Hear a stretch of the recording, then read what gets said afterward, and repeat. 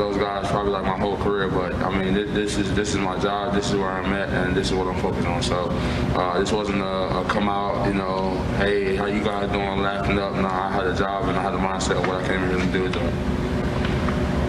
And Montrez, anything stand out about your new teammates that you played with tonight, whether it was Schroeder or Wesley Matthews, THT, Kuz?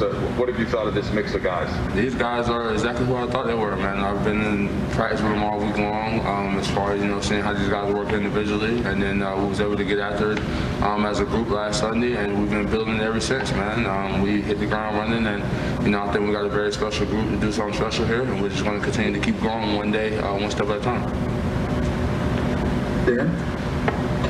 Hey, Trez, Dan Leckie. You're used to seeing this crowd, you know, this building filled. You're a guy who plays off of that and feeds off of that. What was it like being here with, you know, just a soundtrack? I didn't pay it any mind, just like we didn't pay it any mind in the bubble.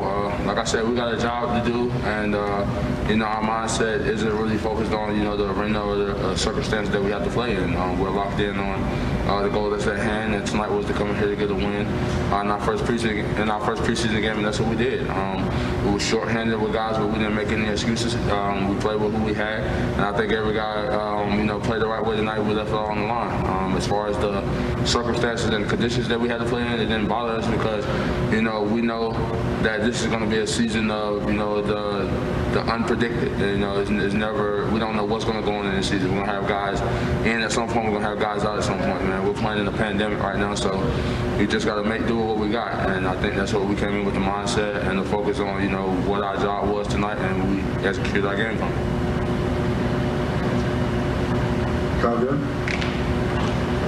Hey, Trez. I know you were talking about getting sort of the niceties of talking to Boo and Pat out of the way before the game.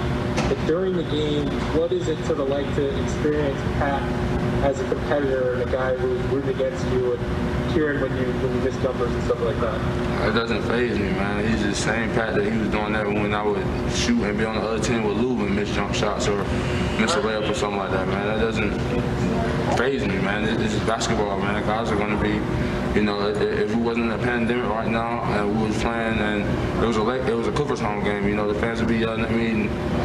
It wouldn't be no different, man. So I'm not worried about what Pat is doing on the sideline. You know, everything he's doing on the sideline is the reason that he's over there. He's not in the game doing any of that, man. So it's not anything different of who I knew or what I knew Pat brought to the table, but it doesn't faze me, man. I'm a basketball player. I'm a player just like these guys are out here, man. Like I said, I came in with a mindset of, you know, what our team goal was, and, you know, when I executed our game plan. Good breakdown, Rob. I want to talk Dennis Schroeder. James, this was a big one coming over from OKC in the trade. And obviously the loss of Rondo is big, but the Lakers did get younger. And, man, he's able to push that pace. And when you have a change of pace guy like him, you can see him get into the rack. He can score. He's going to add a lot to this basketball team. Yeah, I think the only thing he's lacking that Rondo brought to the table is experience. You know, we saw Schroeder in Atlanta.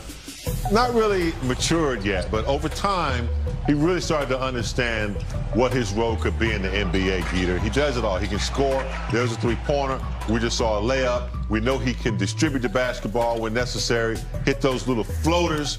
He's going to be a major threat because not only can he play the point guard, but he can score from that position, and he also pretty impressive on the defensive end.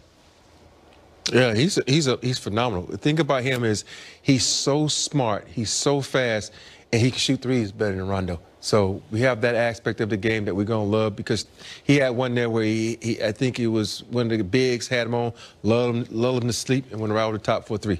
Rondo wasn't good at that. The most intriguing thing for me looking ahead, how he plays with AD and Bron, how he plays off the ball, because he's a guy who likes to have it in attack. He can take pressure off LeBron, but how does he react when he's off the ball? It's going to be awesome to see. Yeah, I mean, when you play with LeBron James, you adapt to what happens. Right. So I don't think it's going to be a problem at all for him. All right, THT went for 19 and 9 with 6 for 6 from the free throw line, which is nice to see. We like when we make our free throws. More post-game reaction when we come back. 235. He knew how to.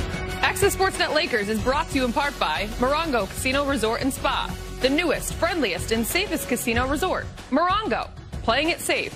Good times.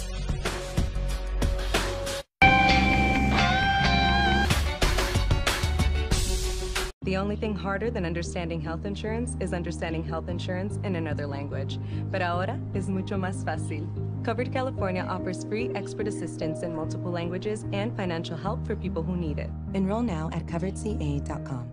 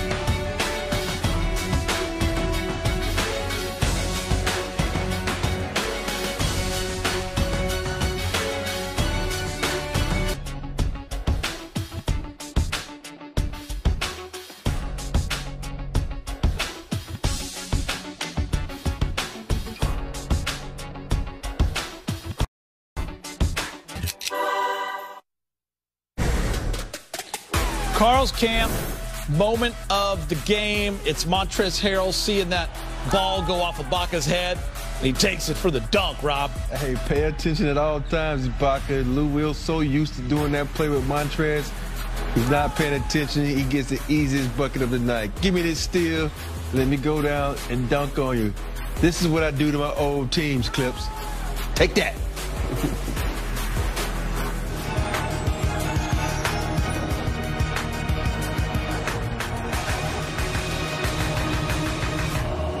Time for Brez's three-point play with Laker insider Mike Bresnahan. Was that a new intro right there, Brez? I think it was. You know, Director Manny really putting something together for us. Looks great. Appreciate it.